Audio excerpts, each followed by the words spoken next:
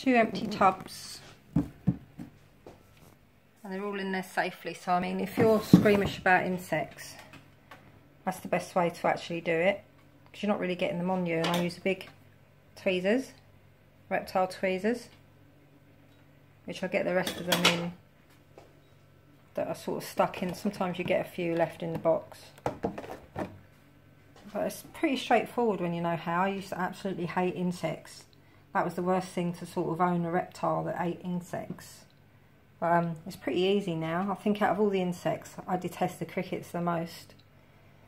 They scuttle around and they smell horrible if you don't clean them out properly. I mean, you don't have to clean these out like every couple of days. I mean, some of the things go mouldy and you just pull them out.